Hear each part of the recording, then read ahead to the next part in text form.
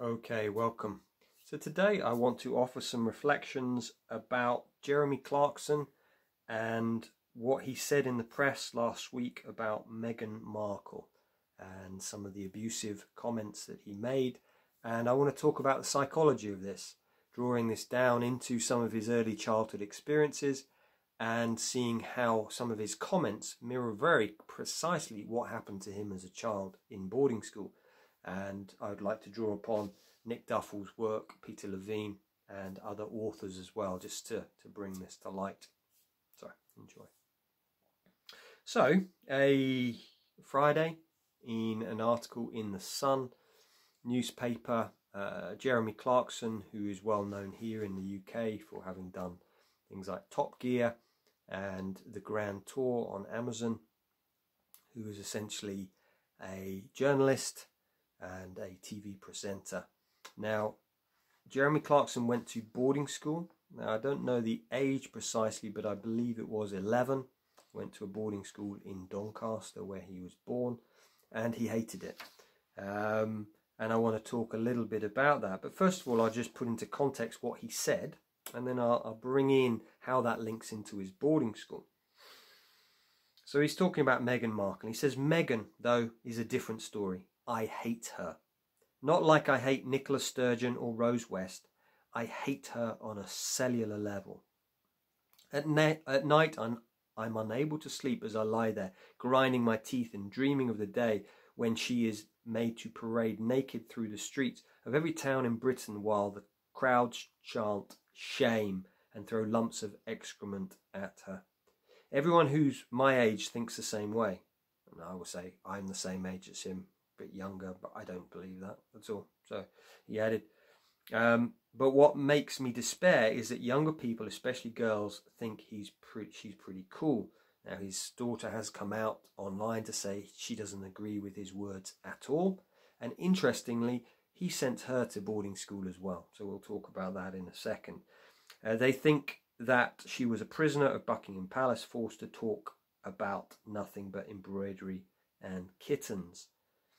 So let's unpick this. So Jeremy Clarkson went to boarding school, like I said, and in an article in 2000, well, it was, I think, on Top Gear, or one of the, he was reviewing a car, I think it was a Range Rover, 2015. He says, I was made, this was at boarding school, I was made to lick the lavatories clean and boys defecated in my tuck box. So these are things that happened to him as a child. For me, this is a huge trauma.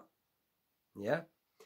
And it's interesting how he uses almost the same words about throwing lumps of excrement at Meghan Markle for what actually happened to him as a child.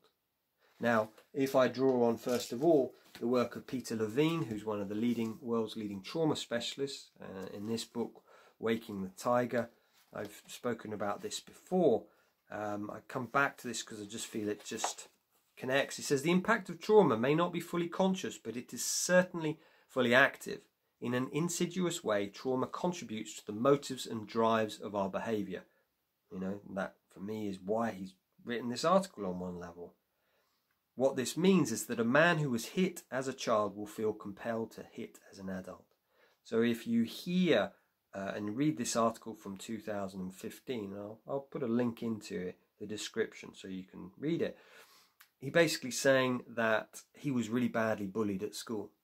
So it's interesting how he's become the bully. I think he's punched the producer of Top Gear.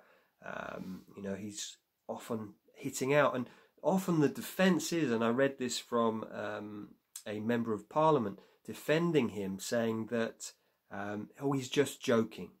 And Nick Duffell talks about this in his book, Wounded Leaders, that often in the UK we defend by saying, oh, it's only a joke. Are you not having fun? And for me, 6,000 people have written in to complain about this. And, you know, it's like, this is offensive. You know, this is not okay for me, that people are able to do this. So I want to talk a little bit about, you know, some of the other aspects here So another quote from Jung, he says, the psychological rule states that when an inner situation is not made conscious, it happens outside as fate. So here he is, he's been bullied, he's not processed that, it's still unconscious, and he puts it out onto the world.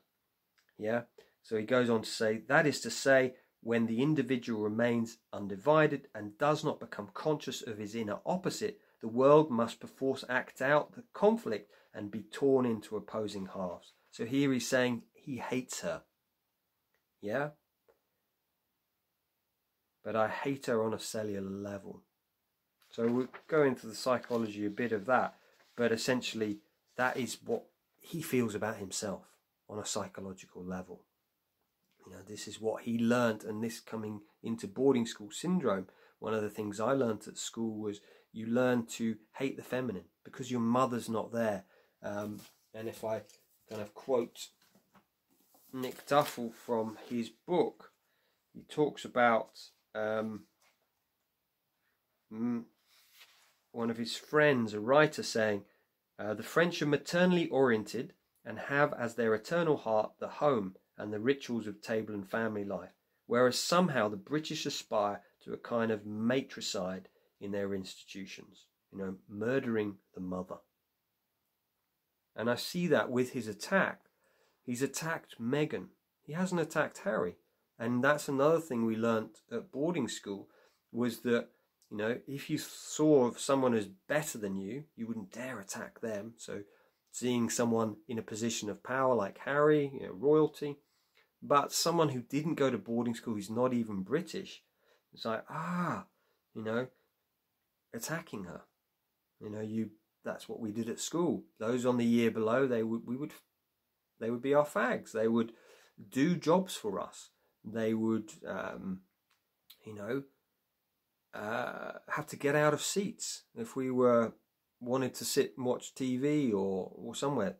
You know, they got the last in line for food and things like that. So that was another aspect to it. What else is in here? Yeah, another thing Robert Verkaik talks about, who I interviewed on, I think it was episode 45, and he talks about it in this book, that 50 out of 100 journalists have been to boarding school. And if you look at the ownership of the newspapers, the Sun is owned by Rupert Murdoch. Rupert Murdoch was at boarding school, Geelong Grammar School in Australia. And then the Daily Mail, again, Lord Rothermore, I believe, he was also at boarding school. So it's like 50 out of 100 of the top journalists have been to boarding school, private school. What else did I want to talk about here? I think there was another aspect from Inner Work, Robert A. Johnson, and he talks about this, about a client who comes to me who basically is writing this story, and he's saying he's just made this up. And I see this with journalists. They create these stories. So here is this Jeremy Clarkson, who's written this. And really what he's, for me, from a psychological perspective, he's just writing about his own inner world. And this is what this Jungian analyst, Robert A. Johnson, talks about. You see, even when he was trying to conjure up his fake story, talking about this client, in order to fool me and ridicule the whole process, that fake story had to come out of his own insides. This story that Jeremy Clarkson's just done has come out of his own inside, his own psychological guts, as it were. While he thought he was inventing something, he was spilling out the secret contents of his interior being. This is really, really powerful. And often, you know, our journalists don't realize that. They're just spilling out their unconscious trauma. And, you know, I want to move on a little bit to some of the solutions here. And one of the solutions is Matthew Green, who I spoke to podcast 48. And he talks about this about a trauma-informed media. So he's a former Financial Times and Reuters journalist who now works with climate control as a journalist in climate control. And he says it's important for us to create this trauma-informed media, meaning that we're aware what we're putting out. Do I share this story, or is that going to create more trauma or not? And I think that's, certainly one of the solutions. Another solution is, and Matthew Green talks about this, we give our power to these people, to the Jeremy Clarkson and the media. He says we've just got to draw our energy away from them. Give our dollars to those benevolent news companies, to give our money to leaders who are leading us well. The Buddha talked about this in a story called the anger-eating demon, that there's a story of this king, a throne room, while the king's away, a demon comes in, and the courtiers are really upset, and they do everything, get angry, they shout at this demon to try and get him out of this throne room. Keeps growing in size the more they pay attention to him. Then the king returns and he sees the demon there. It's filled the whole of this throne room, and he starts to be really kind to the demon. He loves him. He goes, "Oh, can I get you some food?" Massages his feet.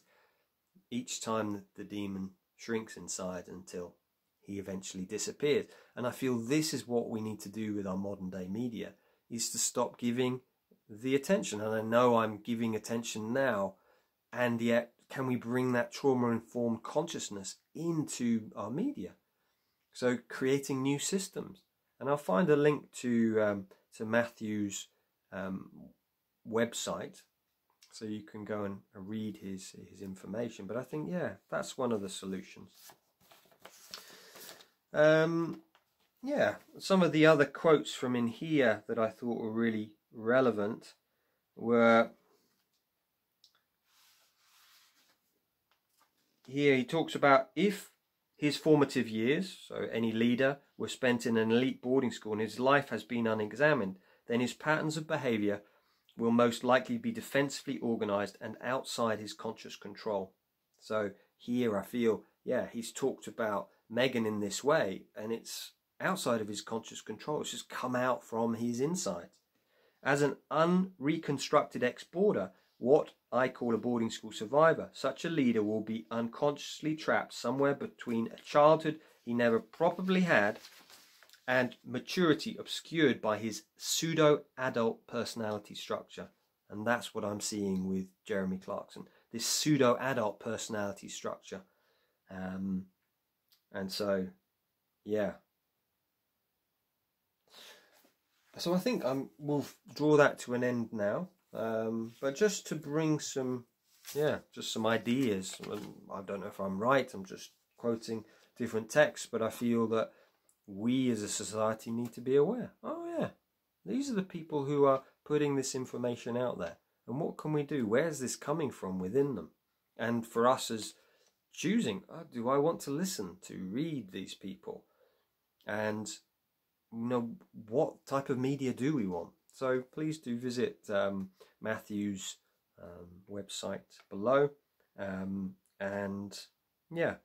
got a podcast coming up on Friday with Paul de Blassie III, a clinical psychologist, which is a fascinating interview talking about trauma, self-sabotaging, finding safety. And I've also got another podcast next week about boarding school from the feminine perspective. What are some of the experiences that girls and boys have had to go through at boarding school? And that's with Rosemary.